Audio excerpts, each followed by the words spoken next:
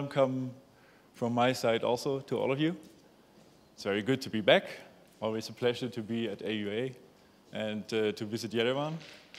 I think my collaboration, or my contribution to this collaboration, let's say, is a little bit younger. I was there for the first Kodaska workshop, which was in 2018. So that was the first time I visited. And I have to say, I was very impressed by Yerevan. I was very impressed by the university, so I decided to come back. And that's what I've been doing since now. And I hope I can keep doing that and try to, move it further from the workshop over a summer school that we had now to actually maybe go even more into research collaborations in the future. Yeah, okay, so there's not much else I think I can say. It's always good to be among friends. Thank you for having us again. And yeah, I think we should get started. If we start early, we have more time for discussions. So let's do that, right? Okay? Cool, I'm already starting. Okay, so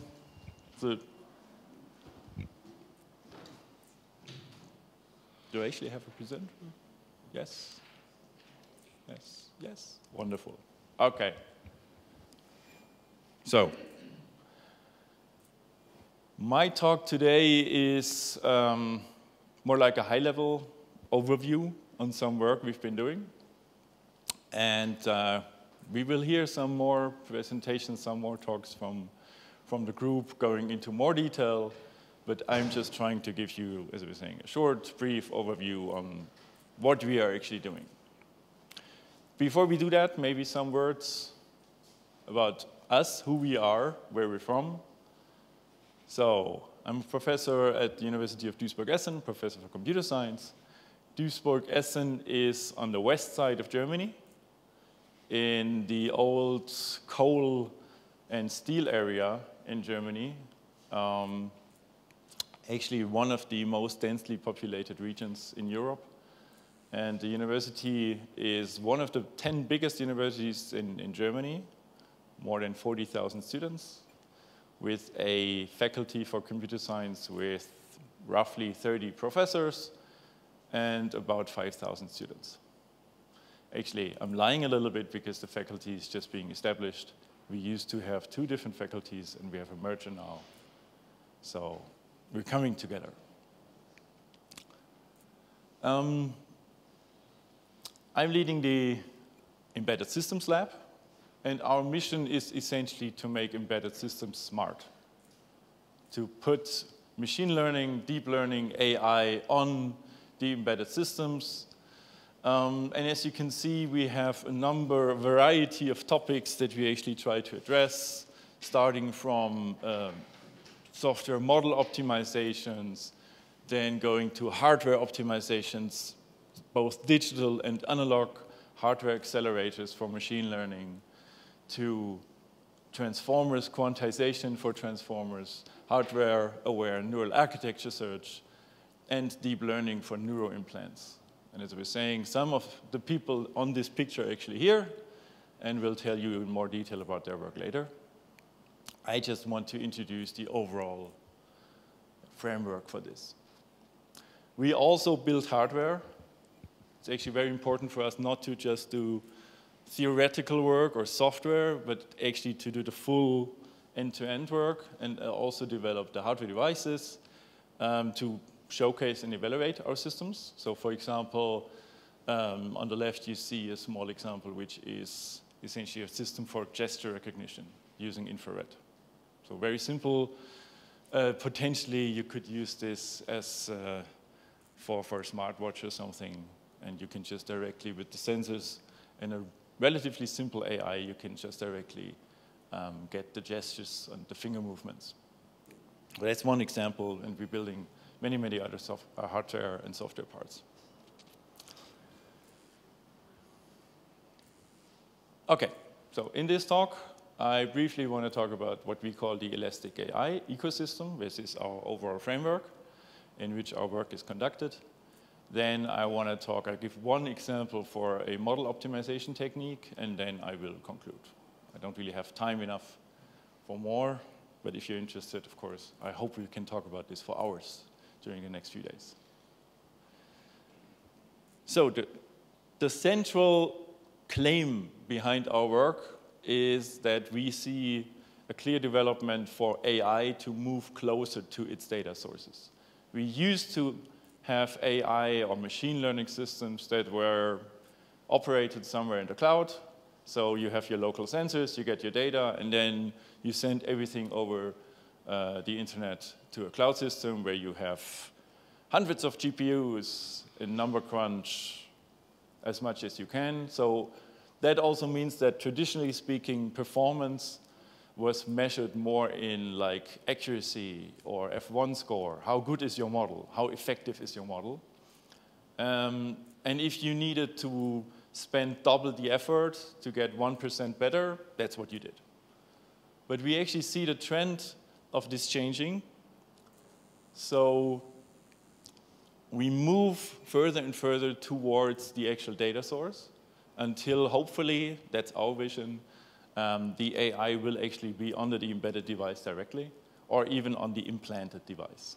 So we're also working on implanting AI systems.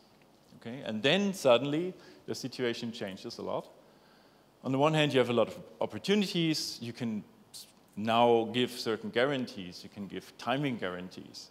You can actually make sure your system keeps operating even if the cloud goes down or is unavailable.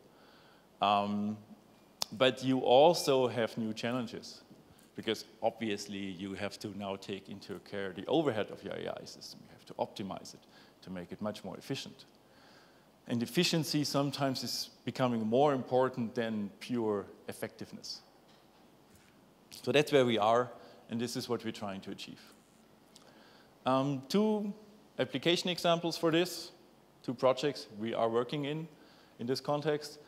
The first one is what I already mentioned, embedded, or actually implantable AI. So we are in a project where we try to essentially include AI systems into neuro implants. So you have an implant in your brain which actually tries to detect brain activity, and then the AI system is trying to make sense out of that data and is trying to analyze the data directly on the brain implant. That's one project we're in, and another one is a big project funded by the German government, which is trying to look into how can we use cloud AI, edge AI, and embedded AI to optimize critical infrastructures, specifically wastewater systems in this example, and especially in cases where we have a lot of rain, because currently it's often the situation that if there's too much rain and the wastewater system gets overloaded, then the wastewater just goes into nature. And that's something we want to change, and we want to use AI to do so. Okay, so how do you now put this AI, this complex machine learning algorithms on an embedded device? That's our main question. How do you cope with the challenges? And to do so, we actually realized that there's certain challenges that people usually face, why many researchers actually don't really do so much work in this area. And the first one is you need hardware for this. You need your specific embedded hardware. So we started developing a hardware device. You also need software. You need a runtime system to actually operate your system. So we started developing a runtime system. And you also need to create the actual AI system. And that's really, really complicated, specifically if you are not a hardware expert. So we started generating essentially an AI generation tool, which we call the Creator, which is able to optimize and generate hardware accelerators for AI systems. Our hardware, so many groups actually try to do everything in software. We try to combine software solutions with hardware accelerators. And to do so, we developed our own hardware device, which at the core actually includes like a small MCU for your embedded software. So you run your application normally on the MCU. And then we have an FPGA, which is a special chip which can emulate other hardware chips. So you essentially can program the FPGA to execute some hardware accelerator much more efficiently than what you could do in software.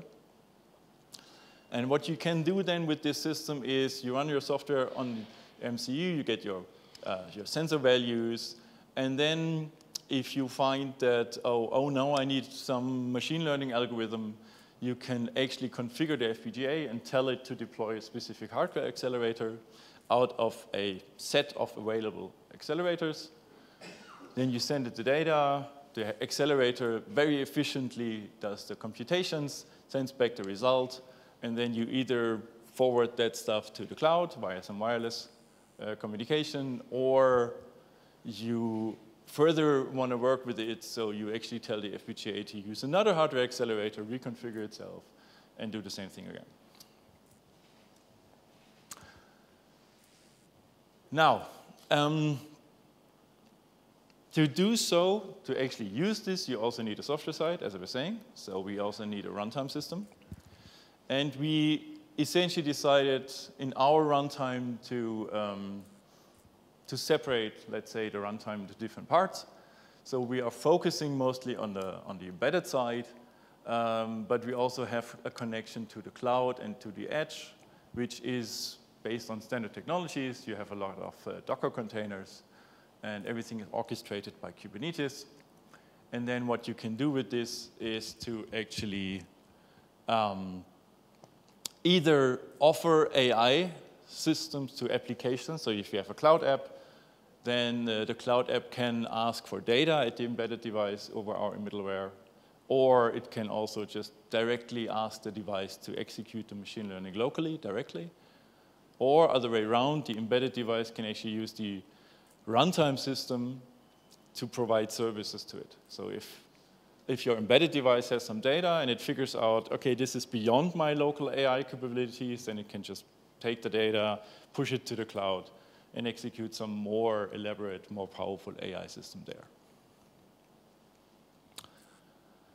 And the third part, again, the creator, that's the, I would say these days, this is more or less our core working area. So the others are, we still develop them, but this is where we actually spend most of our effort, because we quickly realized that it is nearly impossible for machine learning experts to actually create optimized, hardware-accelerated machine learning algorithms, because you just need to know so much about the hardware optimizations.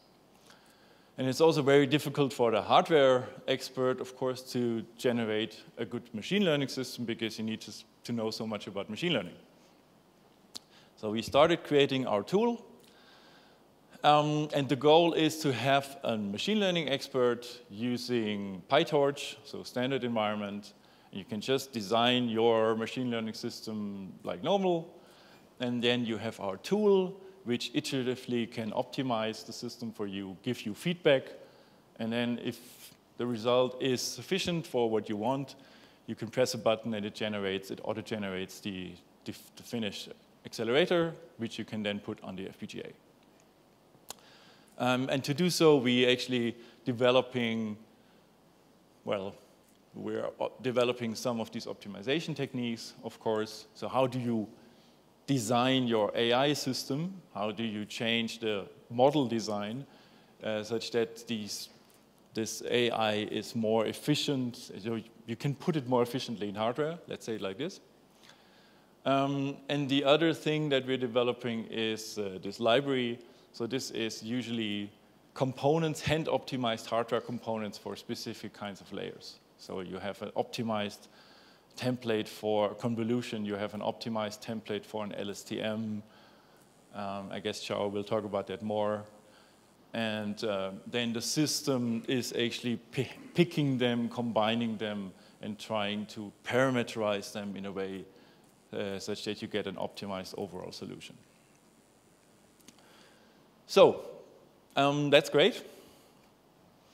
But of course, the question is, so how do you optimize? What are some of these optimizations? And there's a lot of techniques, like pruning and whatever. And I just want to talk about one approach that we're actually using, which is pre-computation. If you know anything about embedded systems, you know that pre-computation is pretty much embedded systems 101. That's the technique you use. You have embedded system, you have a complex computation, it's too complex for your system, then you don't do the computation at runtime, you do it before. Okay? So you pre-compute all the possible results for all the different inputs, and then you store everything on a map or in a table, essentially. And at runtime, you just look up the result. Very easy. And we thought, okay, this is usually done whenever you optimize something, but it's not really done for full layers. And that was the idea here. Can we do this for a full 1D convolutional layer? So what we tried to achieve is to pre-compute a complete 1D convolution. So all the computations that you normally do when you slide your filter over your data in a 1D convolution, right? That's what you usually do. But, sorry.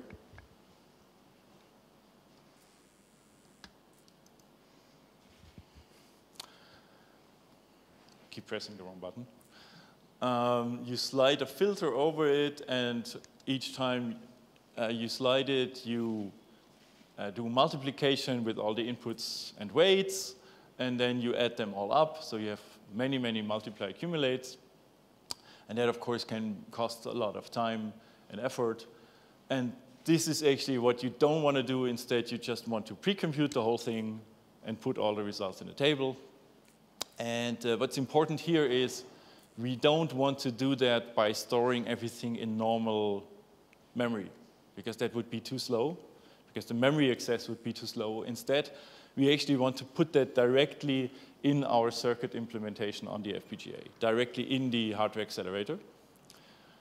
So that was essentially what we set out to do. And if you are successful with this, then in theory, you should be incredibly fast for your computations, because you don't do them. But you may wonder, okay, if it's that great, why do we not do this normally? This is not what's done normally. Why? What's the problem with this approach? And the problem is essentially that the size of this result table grows exponentially. It just grows very, very fast. So this is essentially the formula that you can come up with to describe the size of your table that you need to describe such a layer. And as you can see, unfortunately, we have a lot of factors that are multiplied, and more unfortunately, they're all in the exponent. So that's bad news. And just to show you how bad that news is, this is a short example. It's a relatively small 1D convolution, 5 filters. Kernel size is 6. We have 4 input channels, so it's not too big. And if you do the calculation, you will realize that you actually need a result table which has must have space for 10 to the power of 116 entries. And if you want to put that on your FPGA, you actually need 10 to the power of 115 lookup tables. These are the small basic building blocks of FPGAs. So on the one hand, it's very nice. You can directly use these small building blocks efficiently. On the other hand, you see you need many of them. And if you then look at an actual FPGA, so Spartan 7 S100, for example, which is the biggest out of that family, and this is the family we usually are using in embedded systems, you will see that, yeah, they have many LUTs, actually 64,000 LUTs, but that's just 10 to the power 4. So there's some gap here. There's no way you can do this. All right, so it's a nice idea, but okay. So what can you do? Well, there's essentially 2 things you can combine. First is you try to reduce the input domain by using quantization, heavy low-bit quantization. And the second is you try to move the coefficients out of the exponent, or at least try to move them out of this one common multiplication. And with these two techniques, you try to reduce the size of the result table as much as possible. And so the first one, quantization, let me talk about that very briefly. So what we try to change with quantization is essentially this b here. This b in the exponent, that's the bit width. That's what we try to reduce with quantization. Now, quantization is a well-known technique. It's usually used, so it's normally used whenever you try to make an AI system more efficient or a deep learning system more efficient. Quantization essentially just means that normally, if you do not do any specific quantization, you will have all your numbers will be 32-bit floating point numbers, and all your calculations, therefore, will be relatively inefficient 32-bit floating point calculations. And even worse, all your weights, every time you do these calculations, you need to load new weights, and since they're very big, and there's many of them, that actually costs a lot of time. So loading and storing data is actually quite expensive. So you want to reduce that overhead. So what you do is you reduce the resolution of your numbers. So instead of saying you have 32-bit floating point, you go to 8-bit fixed point, for example, which, of course, is much, much smaller. The calculations can be done much faster. Loading data can be done much faster. So it's a very well-known optimization technique. And for 8-bit fixed points, that's usually industry standard these days. That's very easy to do. You don't really need a lot of tricks. That's state of the art. But what you actually also can do, and what you can look into, is to use fewer bits. Right? So that's what we usually do. We try to use like 4-bit or 2-bit. Some people also try to use 1-bit resolution, and surprisingly, it actually works. But you need more and more complex tricks for it to actually work. So that's the first technique. And what you should note is that this is done to make the computations more efficient, but we actually are not interested in that because we don't do computations at runtime. We do pre-calculations. So we can actually do that slightly different because we are just interested in the quantization of the input data. That's the only thing that's in our formula. So we can actually use full resolution weights, which makes the result much easier to actually get a good result, good efficiency, good effectiveness, I'm sorry. So that's the first approach that you can actually use. The second thing you can do is to try and move these factors out of the common multiplication in the exponent. You can do layer splitting. So now we actually try to look into all of these factors. Okay? Layer splitting is also a very well-known technique. One very famous example, which we're actually also using, is stepwise separable convolution.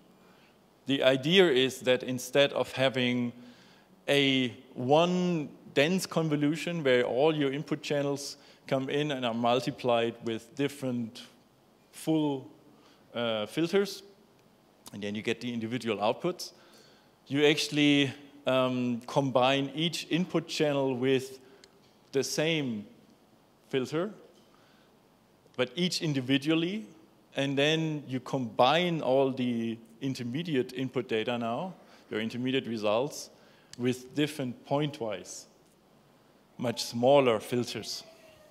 All right? So you actually splitted this one convolution up into a two-step convolution, let's say. Okay? And this is usually done to reduce the number of weights, which again we are not really interested in because the weights go away. We don't have them at runtime anymore, or everything is pre-computed. So we're only interested in the input results. But what we actually also find is that, so this is the original formula, right? This is the size of the result table. And if we apply depthwise separable convolution, we split it up into these two layers, then this formula changes into this formula. And what you can see is that the C and the N move into different exponents. They're not in the same multiplication anymore. Both of them are just multiplied with B. But B is the thing that we actually just reduced with quantization, ideally down to 1. So that, in the ideal case, B actually also goes away. And you only have 2 to the power of C and 2 plus 2 to the power of N. So that's essentially the approach. And that works surprisingly well. If you do this, then if we compare this to our original situation, where we had 10 to the power of 115 LUTs, and you do 2-bit quantization, then you have 10 to the power of 13 entries or LUTs that you actually need on your device, which are still too much, but it's getting better. And then if you combine that with depthwise separable convolution, you actually only need 10 to the power of 3, so 1,000 LUTs. And suddenly you are able to not just store one of them on your FPGA, but actually store maybe 50 of them on your FPGA. So you can actually now start building bigger, deeper, pre-computed networks where you don't have to care at all about computations or the speed of computations. And so we did this in a project. This is one example. We analyzed, the project was about analyzing heart diseases using ECG data. And with the techniques I just told you, we were able to actually speed that up to be able to do 19,000 inferences per second, which meant that we had an energy consumption of 4 microjoule each. And if you compare that, if you want to get the same speed on a standard CPU, then you would actually need a Core i7 with 2.5 gigahertz. And that would cost you not just more money, but it would also cost you more than 400 times the energy. So in a sense, we were able to compare to a classical situation, a classical system, we were able to reduce the energy consumption by a factor of 400. Yeah. And that's essentially the quick introduction I wanted to give you. As I was saying, there will be more details coming. And yeah, concluding, we deeply believe that AI systems are getting embedded. In the future, you will seldomly see, I think, that you only have a remote cloud-based system for your AI. You always will have at least a partial AI implementation on the local device or on a nearby device. If you do so, then efficiency becomes very, very critical, which is actually also true because of the whole green AI movement. So that's another advantage here. You can be more energy efficient, you can be more environmentally friendly with these techniques compared to the cloud. But to get there, you need sophisticated optimization techniques, and optimizing these is actually really hard. So this is an active research topic, which I think will not go away in the next few years. That will stay a very active research area. Specifically, if you look into systems where you have very bad data quality, which is unfortunately the case in many systems that we look at, where you have relatively cheap sensors that have very bad data quality. So our goal essentially is to say, not just for us, but also for the community, to say if you want to do research in this area, you can't stop from zero, you need some starting point, and we think this is our framework. This is our ecosystem to actually have the hardware that you can use to do your experiments. You have some infrastructure, some software infrastructure to combine it with your application, to combine it with your cloud. And then, of course, you have the creator who is supposed to help you, at least, generate efficient AI systems without you needing to know everything about the hardware. It's all open source, it's all open hardware. So if you like, you can get involved. And with that, I'm at the end of my talk. And thanks for the attention. I hope there's some questions.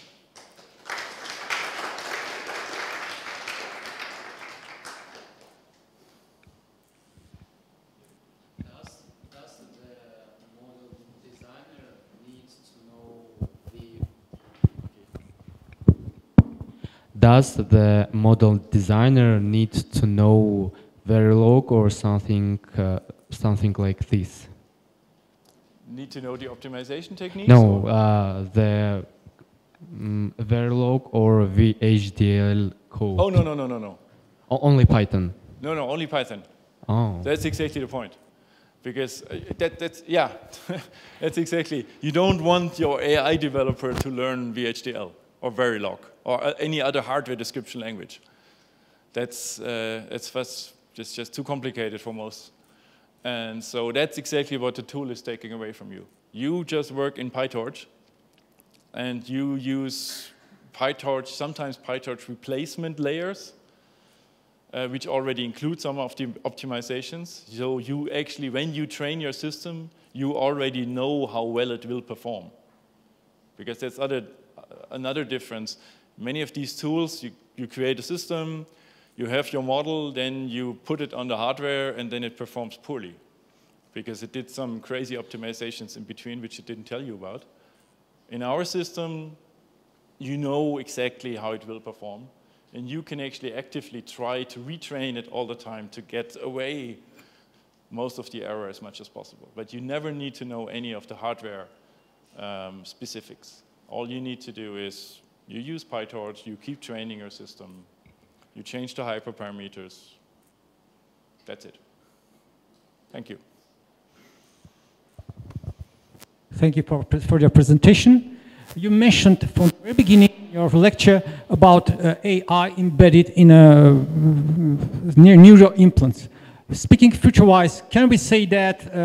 Could we say that for example, we can create nanorobots with which receive signals from this AI implant and can correct the operations flowing in a bloodstream, and using all your convolutional networks and data optimization techniques and so on, is it possible in the future to go a step further and do that?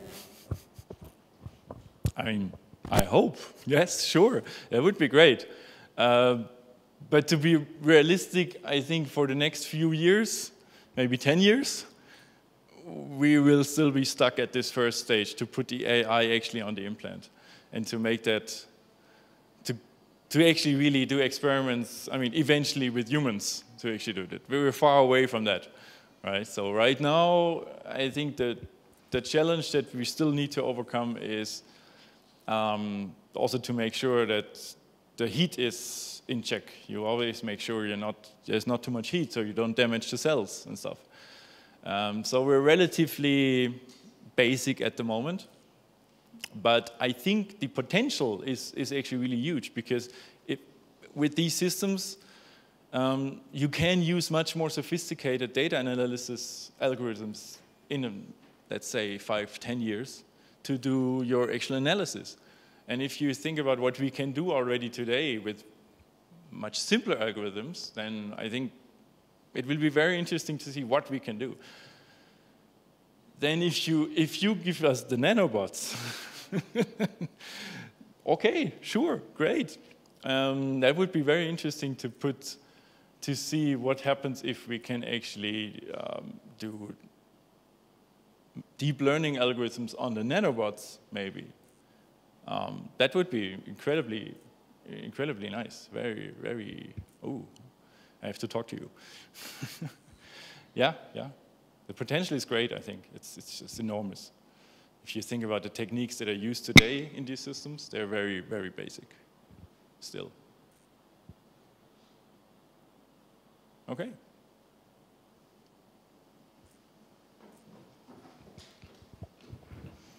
Hey.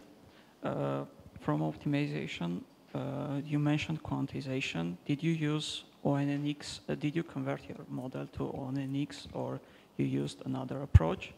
And also, these optimizations usually reduce accuracy. How much was your accuracy lost? Okay, so ONNX. ONNX is mainly like an exchange language, right? Exchange format. Actually, when we started, there wasn't even which has changed by now, but there wasn't really a good way to formulate more sophisticated quantizations in ONNX.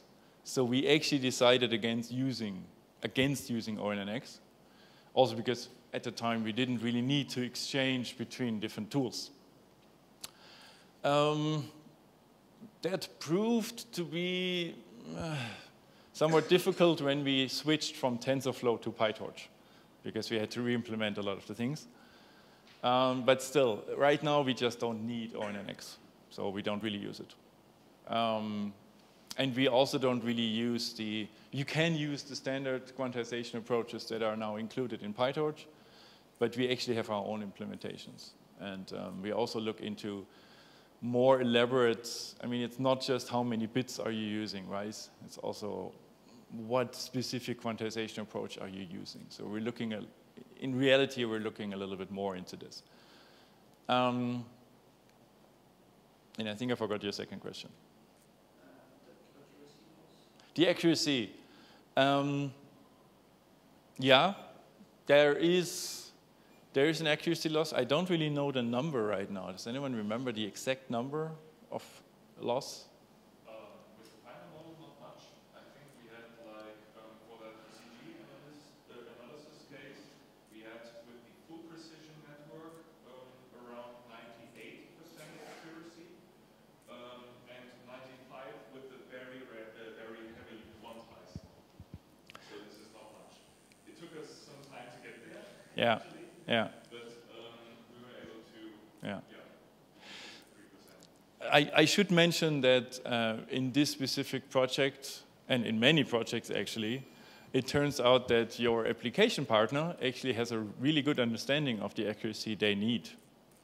So they will tell you this is what we need, and then they will not care if you can get better. That's that was also the case in this project. So 95 was fine. They were like, okay, sure. And in other settings, I think, because we can combine it with cloud, a very common approach is actually also to have a very reduced model locally, which is finding a lot of false positives. So you try to err on the side of the false positives, and then whenever you have a finding, you actually check again in the cloud, right? That's a very good way to actually achieve. If you really need like the highest accuracy that you need, then you can do it like this. Otherwise, you just do it locally, and then you try to optimize it towards. But it takes some time, yeah, it is some effort. That's also why we have this iterative approach, because it turns out that if you just have the tool and it automatically tries to optimize, then the result is not always very good. But if you, as an AI expert, actually then look at it and like, maybe I can just change the model a little bit. I can add another layer. I can change the width of the filters or something like this. And then retrain. If you do that several times, then you can actually achieve a really, really good quality. Now that, of course, is effort again. You need to search yourself. This is why we also look into how you can use neural architecture search to do that for you. That's what Chris will talk about. But that's not included in the tool yet. So right now you have to search for it yourself. Okay. One technical question, just PyTorch versus TensorFlow. Why you are using PyTorch? How is it more powerful specifically for your domain? It's more flexible. It's not really more powerful in the sense, but TensorFlow is very good at hiding stuff from you. So as an application developer, TensorFlow is great. It takes away all the like details you don't really care about too much in most cases. But PyTorch exposes them, so it's easier for us to actually modify them and change them in the way we want. That's essentially the main reason. And to be quite honest, another reason was that we realized that in many research environments, if you want to compare against other solutions, more often you get the model descriptions in PyTorch. So it's just easier for us to compare to others. Did you compare TensorFlow versus PyTorch for the same implementation, just to see the numbers? You mean with respect to what exactly? Just speed of execution when you have Python TensorFlow implementation exactly the same PyTorch one, and then you are trying to compare resource consumption or maybe the speed of execution, or just... We did. I don't think so, because we are actually, that's actually not our focus. If you use TensorFlow or PyTorch directly, and then you want to put it on a GPU, for example, yeah, you can do that. But that's, for us, that's not really what we're trying to do. We try to put it on the hardware accelerator. That's also why you can compare it to TensorFlow Lite Micro or something like this. But again, the target is a different one. You have an MCU, and you will be much, much slower compared to the hardware accelerator. But of course, you only need an MCU. So that's the design space. Are you willing to actually have an FPGA? Then you can speed it up a lot with tools like this. Or are you like, no, it's fine. I don't need that much speed. But then you can get away with just having an MCU. And then I think TensorFlow becomes more interesting again. That's also, to be honest, why we started with TensorFlow. But yeah, so it was more a pragmatic move. But yeah. I assume that you have measurements in your head, so I will ask you about that later. Okay?